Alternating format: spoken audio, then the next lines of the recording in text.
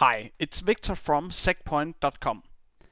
I'm here with the Protector UTM appliance in the interface and here at the Protector system status. You can get the system status by clicking here in the right side of the menu.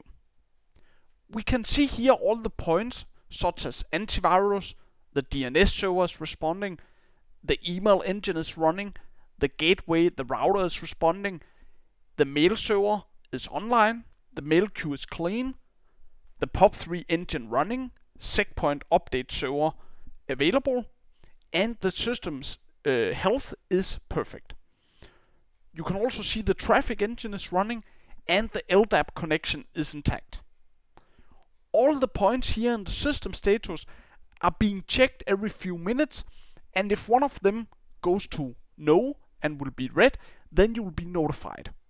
This way you can easily find out what the problem is. For example, if the gateway is online, maybe the router is not responding and you need to power cycle the router.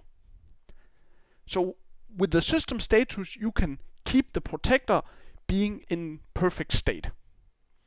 For more information, please visit SecPoint.com. Thank you.